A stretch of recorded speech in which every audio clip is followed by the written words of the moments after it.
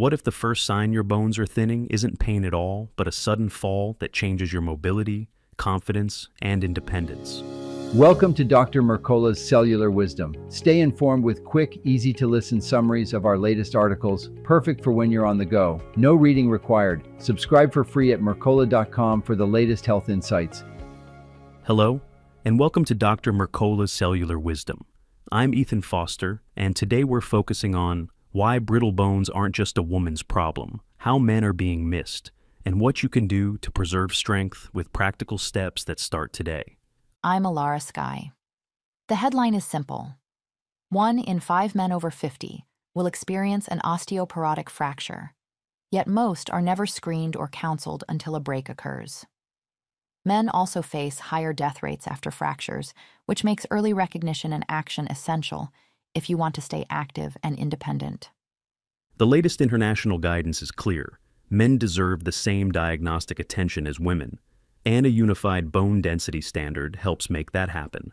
Using one reference curve means your scan reflects actual fracture risk, rather than sex-based assumptions that delay treatment or lifestyle change.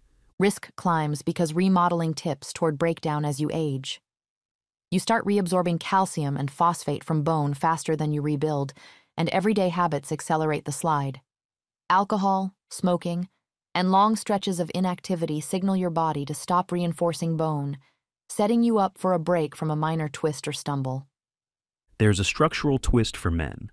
Women tend to lose trabecular connectivity, while men lose trabecular thickness but keep more of the internal links. That can mask early warning signs. You may feel fine until density crosses a threshold, and a single event exposes the hidden fragility.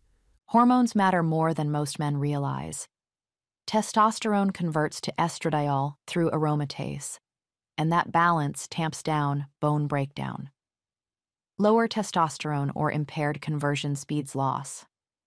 If your bone mineral density is low, screening testosterone is a rational step that can clarify why your remodeling has drifted in the wrong direction. Lifestyle is not a side note, it's the center of the plan. Weight-bearing and resistance exercise strengthen bone while improving balance and coordination to help prevent falls. Sunlight exposure supports vitamin D status for calcium absorption.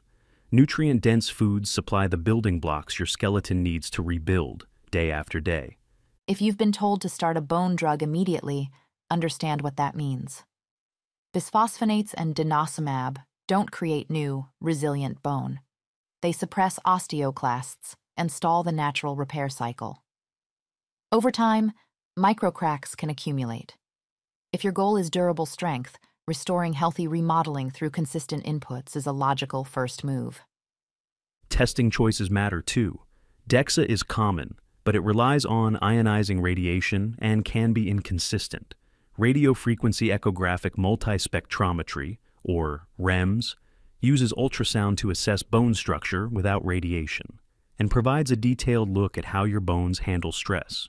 If you need a baseline or want to track progress from lifestyle changes, ask about REMS.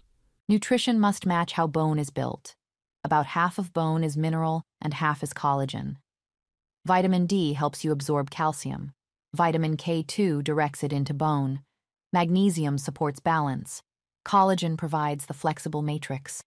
Whole food sources like bone broth, sardines, leafy greens, and pasture-raised eggs can cover much of this foundation, with magnesium often requiring added attention. Creatine deserves a place in that discussion. Known for muscle, it also energizes osteoblasts through the ATP system, supporting formation and mineralization while countering breakdown. Over time, that helps preserve structure and improves density. It's a targeted addition when you're serious about rebuilding, not just maintaining. Training should be appropriate for your current capacity. If heavy loading isn't feasible, blood flow restriction training can trigger growth responses with light weights. Whole body vibration adds a low-impact way to stimulate formation, circulation, and balance. The goal is steady signals to rebuild, not sporadic strain that raises injury risk. Daily choices reinforce or erode progress. Walk every day. Get regular sunlight. Favor mineral and collagen-rich meals. Avoid processed seed oils and refined foods that interfere with absorption. Skip soft drinks. Their phosphoric acid disrupts calcium-phosphorus balance and encourages calcium to leach from bone, even when your intake looks adequate. Broader health conditions play a role. Rheumatoid arthritis, chronic kidney disease, diabetes, and hyperparathyroidism all push remodeling in the wrong direction. Long courses of corticosteroids, anticonvulsants, and hormone-blocking therapies further suppress rebuilding. If those are in your picture, prevention becomes even more urgent, and activity plans should be consistent and conservative. Costs reflect the stakes. Fractures in men account for roughly a quarter of fracture-related health spending and average much higher per case than in women due to complications and slower recovery. That's another reason prior fractures should trigger immediate treatment, nutrition, movement, and, when appropriate, targeted therapies without delay. If you want a simple filter for everyday decisions, use this. Does it help you move more, build minerals and collagen, or support balanced hormones? If the answer is yes, you're feeding the remodeling you need.